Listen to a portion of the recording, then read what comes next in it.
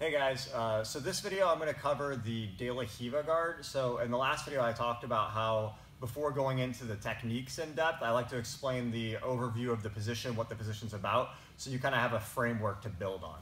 All right, so the De La Riva guard, we're going to focus mainly on the bottom perspective today, but understand to develop good passing or good sweeps in a guard position, you kind of need to understand both perspectives at the same time. You can't be good at passing the De La Riva guard if you don't know what the guy is trying to do, and also your guard will be much better as you understand the potential threats of the guy on top. All right, so let's start off with the position as I'm going to define it. So it's really kind of confusing because when I say De La Riva guard, and when most people say De La Riva guard, what they really mean is that you're controlling the ankle or the pant leg. Some guys will hug the leg, underhook. These are all different variations, but really this is more what the De La Riva guard is, okay? The hook, the De La Riva hook, is this. The foot going in here on the near side, or sometimes you can go across, deep De La Riva hook.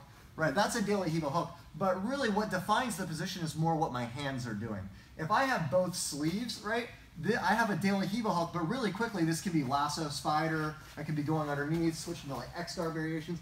What defines this position is both sleeves, right? So that's when someone says De La Riva guard, it's kind of confusing. If I say De La Riva, I could be referring to collar sleeve De La Riva, which is completely different than double sleeve, which is different than cross sleeve and all these variations.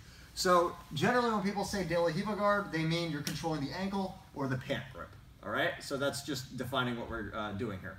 So why this position is so important is because it's so easy to get to and so effective for controlling. It's probably one of the most important guards in modern jiu-jitsu competition for that reason. You see everyone use it. It's so versatile. There's so many attack variations to single legs, to barambolos, to X guard, to ankle locks, like so many things.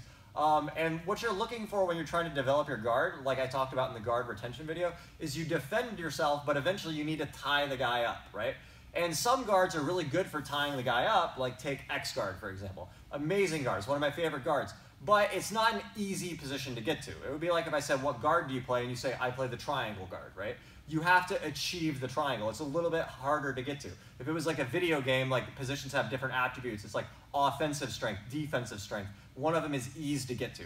The De La Riva is extremely easy to get to and extremely good for defending and extremely good for attacking. So for that reason, it needs to be a weapon in everyone's arsenal, right? So like getting to the position is so common because like maybe I'm on my back defending the guy who's about to pass and he kind of has his hands away, I can't get the sleeve and he stands close. You just grab the ankle, right? Now we have the pants and we can build from here. I could be here, I could get a collar grip like this and jump and get control, okay? Really easy to get to, all right? So now what I'm gonna do in the rest of this video is kind of just go over the main styles of attack from here. Okay, the main three options the guy on bottom is looking for here. First off, in this video, we're talking about the ankle grip or the pant grip. They function relatively similar. This leg, the De La Riva hook doesn't even always need to be in. Sometimes I just have my knee up like this. Sometimes I have my De La Riva hook in. With the De La Riva hook in, he can push it down really easy, so it doesn't always stay. So it's more the leg control. It should more appropriately be called ankle control guard. All right?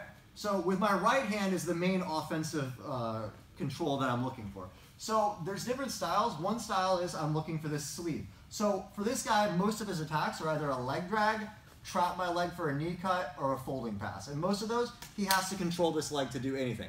So when he tries to grab, I'm looking for his sleeve. If I can get his sleeve, I can break the grip. I can push his hip out and go to sit-up guard. I can look for the sleeve here. Come around here. Yeah. I can look for the sleeve here and do this like classic game like this. If I can't get the sleeve, he like postures up a little bit. I could feed the belt, feed the lapel if it's out like this. This is kind of the game Lucas Lepre plays. I'll try to put in some clips in the video when at the end. So you know, Lucas comes up on a single leg here, and you can go into a whole deep game from this position. It's very strong. Pulls out of the armbar. That was close. It's an advantage. Right back into his sweep and double leg. Signature sweeps. Nice double.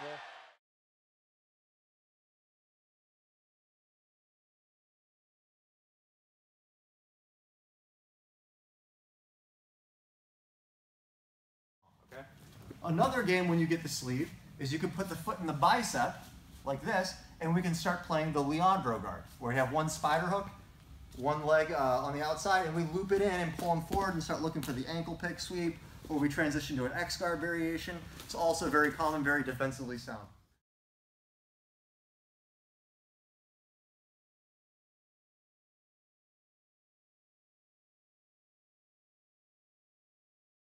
Another one with the sleeve is if you're here, you can tap and hit these De La Riva X positions, right? The power with the sleeve control is that it's really hard for him to do anything about this leg. He can't pull his arm back, all right? So those are some of the main options with the sleeve. So because of this, a common game you get in with guys who are experienced is they don't want to give you the sleeve. They'll go for your leg, and when you reach, they pull away. So we play this kind of like cat-mouse thing with the grip, right? So in those cases, it's also very easy. So like he keeps the hand away. I can come up and start playing with the collar, right? With the collar, some of the main options are, you can keep the hand away now for now. Okay, so with the collar, some of the main options are I can go from here and start trying to berimbolo, right? And take him backwards and start like a bolo game. If I'm here and I'm threatening that game and he steps over my leg hard, I can bump and lift and go to X guard, right? X guard variation. Leandro Lo does that bump to X guard a lot. And then obviously Mendez, Grippo, Palomiao, a lot of the guys use the berimbolo sequence. I think they're all really good. You don't even have to be really into the berimbolo to use it. You can use it more just to sweep the guy. It's such a powerful threat.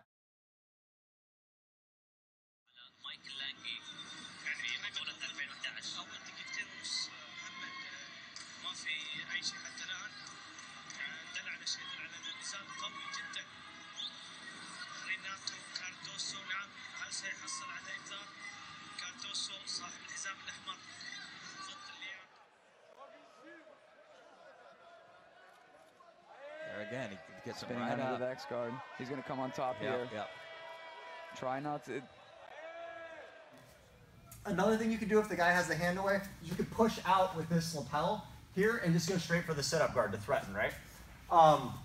It's important to understand, like, the reason I'm showing all of this at once is because these positions do not exist, like, they don't function in isolation. I can't only do the sleeve game. If the guy never gives me the sleeve, I need to mix it up. So you start to build a game off it. So let's say I want to do the collar berimbolo threat game, and I'm going for the collar the whole time, but he's dominating my leg. It can be a little bit harder, right? Because he's controlling. But look, I go for the sleeve, he keeps his hand away, right? I get the collar, boom, and now I'm starting to threaten the bolo, right? You start to mix the games together, right?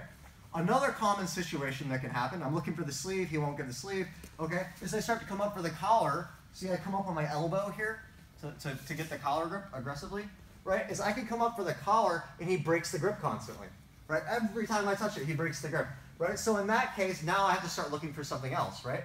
But because his posture is up so much, it's hard for him to put an immediate pass on. I can start doing things more aggressive, like grab the lapel, kick out, go here. If you wanted to threaten the worm guard, right? I don't really play the worm guard much, but if I'm here like this and I can't get it, right? This is an easy threat. I can start to go here and start feeding the worm. Now, look, if I don't even like playing the worm, right? And I come up and like he won't give the sleeve, and I start doing this, he may start respecting this, right? Because he doesn't want to get put in worm guard. Most people don't like to be there, right? So like I start to go for this, he'll start trying to deal with the leg again, right? Boom, I come back down, get the sleeve, break, and now I'm sitting up to the position again, right? So you need to understand how all these things function together, right? I can be here looking for this, he won't give me a grip, then I can start looking to tap and lift my hip and go to like a De La Riva X kind of series, right? And I can start building from there.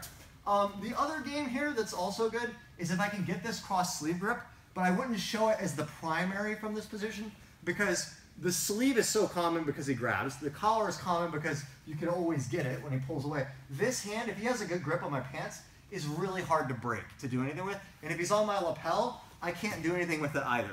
So usually when I have like the cross sleeve De La Riva, I'm playing some other position like spider. I go here and then I let go and switch to it, right? Generally, if I'm starting with just the pant control or the ankle control, it's hard to work my way to that cross sleeve. So I primarily focus on getting that other sleeve, right? Or going for the collar and setting something up like that. In the case that he does reach across with this early or something, I may get that, and then you can tap and lace and go for the back. There's a lot of things you can do with that as well. You can go to sit-up guard here with the cross sleeve, right? Things like that. And again, the main threats, I'm going to do a separate video on the passing series from here. But the main threats of the guy on top is he's looking to either trap my leg for a knee cut or a folding pass. He's looking to leg drag. Sometimes they'll pull this leg up and reverse leg drag. They're trying to stack, right? That's good. So again, the purpose of this video is if I do a video where I just show you guys like here's a pass from De La Riva or here's a sweep from De La Riva, it's not the most useful when you don't understand the context of the whole position, right? If you're just trying to force one move but it's not available, it's not going to work. right? So you have to find a way to kind of develop your overall view of the position, watch a lot of competition footage of the position, get what it's about, and then you're going to start finding where these moves will fit in, right? So in the future videos, I'm going to go more in depth on like, okay, what do? You get the sleeve, you push the leg out, and how to develop the sit-up guard game, and then how to develop the low guard game. And you want to build those things in isolation, and then after you kind of learn to play them all well, you will personally choose from a position of knowledge, because you can play them all, which one works best for you. But often what I see people do is they decide really early on that like, oh, I don't like that guard, I play this guard, but they haven't even tried the other one, so they don't know. You need to learn to play all the different positions well, and then you can start stringing these combos together. But if you limit yourself just to only the sleeve control, you're going to have a hard time when the guy won't give you the sleeve control. All right, guys? So as always, guys, please comment, ask questions. If you're on Reddit, like more questions. And thanks a lot, guys. The best you can do to help is share, subscribe, and like. Thanks a lot.